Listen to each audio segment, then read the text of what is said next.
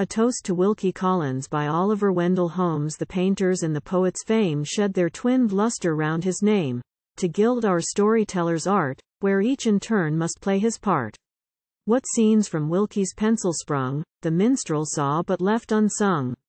What shapes the pen of Collins drew, no painter clad in living hue.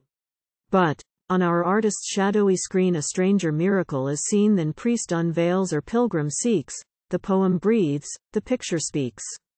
And so his double name comes true, they christened better than they knew, and art proclaims him twice her son, painter and poet, both in one.